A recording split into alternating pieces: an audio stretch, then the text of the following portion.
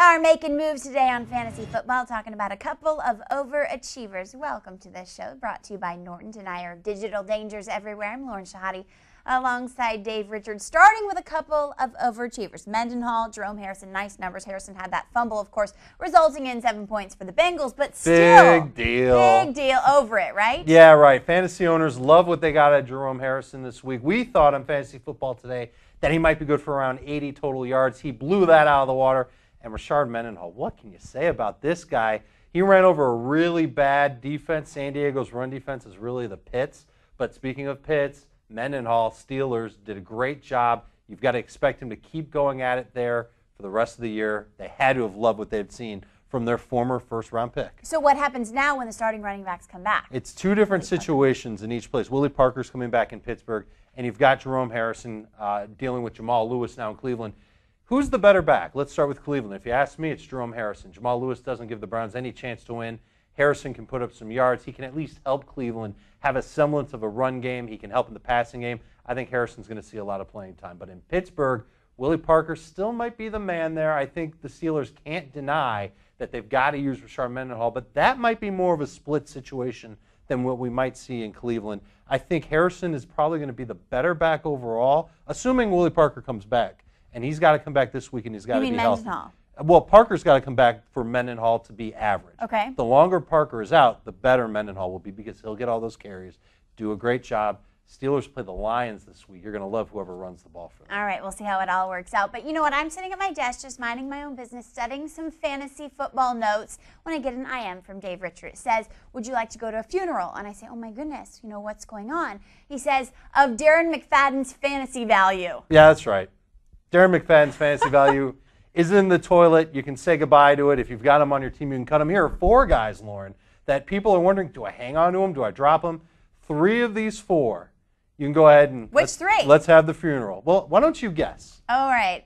All right, well, McFadden, I know for sure. McFadden, Johnson, we're going to the funeral. Sure, right? Yeah, look at that. 2 fumbles, no touchdown. McFadden and Johnson for sure. Go ahead. Come on. I'm going to go with White, too. Linda, you're good, Lauren. Oh, you know your fantasy 4. football. 3 out of 4.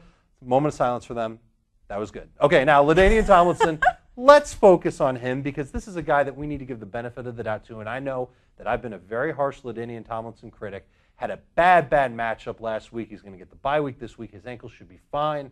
Let's see what he does starting in week 6. If you've got him, hold on to him. You don't trade for him. You don't trade him away. Just keep him on your roster and wait and see what you get because he, after all, it's LaDainian Tomlinson. He's got the potential to put up huge numbers. We've already seen that, obviously. Okay, we know in fantasy football it's all about matchups, right? Well, here are a couple guys on Easy Street for the next couple weeks. Dave, what do you think? Well, here's what we decided to do. Name of this segment is Move Makers, right? So people are making moves. We're at 4 games in. That's about a third of your standard fantasy football season. Might be time to make a trade.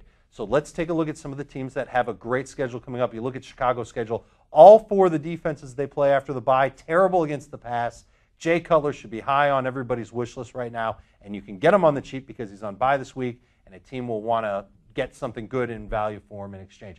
The yellow matchups here, Lauren, those are tough matchups among their 5 or 4 games. But if you go around those matchups, they still have a really good schedule. So Buffalo, Philadelphia, I think you're pretty much starting every stud on the Eagles anyway.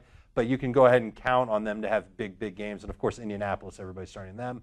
Look at Carolina's schedule for a second. They've got Washington, Tampa Bay, and Buffalo. Now. This is a team that is going to rely on the run for their next 3 games. It would not shock me at all if they go 3-3 heading into that game against Arizona. Arizona's good against the run. Maybe the Panthers will have something going by then. They might be 4-3 going into that game against the Saints. That'll be a much tougher matchup for them. Saints' run defense has really been good. You look at Jacksonville's schedule over the next 5.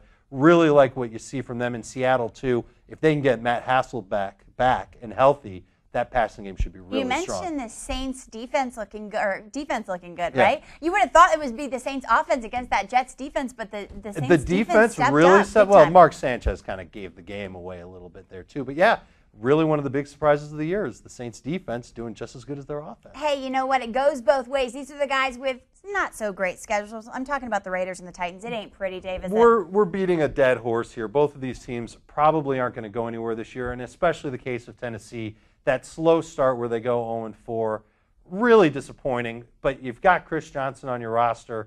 at least he's got some good matchups here coming up against Indianapolis and New England, two teams that aren't great against the run. You can start him.